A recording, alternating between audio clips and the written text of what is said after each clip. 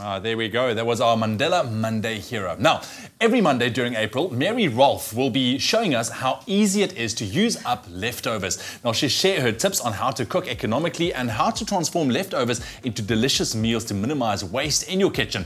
And today she is teaching us all about the wonder of lentils, which are healthy pulses that are highly versatile and easy to prepare in both sweet and savory dishes, filled with fiber, potassium, folate, and iron. Lots of protein too, so you can imagine why you do not want to throw these guys away. Mary, lovely to have you back in the kitchen. Nice to be back. Hey, it's been a while. Yeah, it has. Look, I'm loving lentils, you know, because as somebody who loves to eat protein and who kind of needs protein in the diet, this is a great go-to option. And it's great for Monday because it's meatless Mondays, That's right? it, meat-free Mondays. Do you eat a lot of meat? I do eat a lot of meat, yeah. Okay, so you could have 200 grams of lentils and it's equal to a massive steak. Really? Yes. Only 200 grams? Yep. Right. Yes. That's impressive. So, That's impressive. Good? That's great. I love it. But here we have a different varieties. That's what we get So in this South is what Africa, you get in pretty South much. Africa. Okay. So you have your split orange lentils, red lentils, and these cook the fastest. And so they get a little mushy, so they're great for sauces and soups and stuff like that. All right. Dals. Here, this is a green lentil, and this one's better for salads and for keeping its shape a little bit more. The difference between the two is this is split, and it also has the coating removed from it, so that's why it cooks up much faster. Okay. And then this is a brown lentil. There's also one called Dupuis, a French one, which is like a little caviar of all the lentils, which you can actually find in some of the specialty stores. Really? So all these three types of lentils can be cooked up and actually kept in your fridge for the whole week. For the whole week, all right, so they won't go off. Yeah, and and you can also freeze it. Okay. But the biggest problem with lentils, which I find, is that you have a pack of lentils, you cook them up, and then you have leftovers, and I always see people going, eek.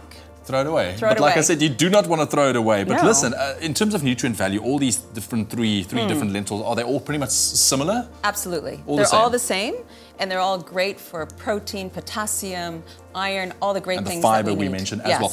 What do we have here? So these are kind of fun. They've just actually started growing. They're sprouted lentils. Okay. And you could put these on top of a salad. Once they've all sprouted, they have these little salad-y type things happening. Yeah.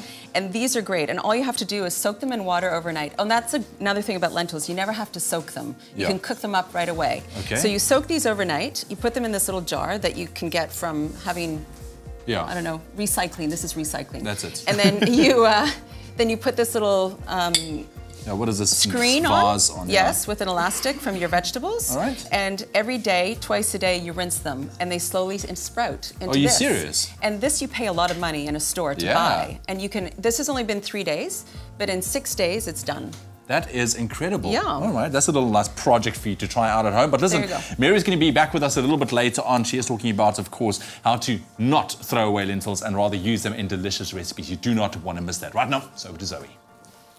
Well, thank you, Ewan. Well, keeping with that topic, you know, when you think of bruised apples, floppy herbs and squashed grapes, you might not be considering it to be acceptable ingredients for most home cooks. But one environmental Instagrammer is taking it upon himself to prove otherwise. Now, Josh Trioft, he is a designer and an environmentalist who takes on photos of his family's compost and foods that that has been thrown out. Now, not only does he highlight the fact that most of the food we still throw out can still be used in some way, but he also shows a beautiful take on repurposed food. Now, besides his very interesting Instagram account, Josh is also the brains behind the Salvage Supper Club in New York. It is a dining project created to address the amount of food wasted every day.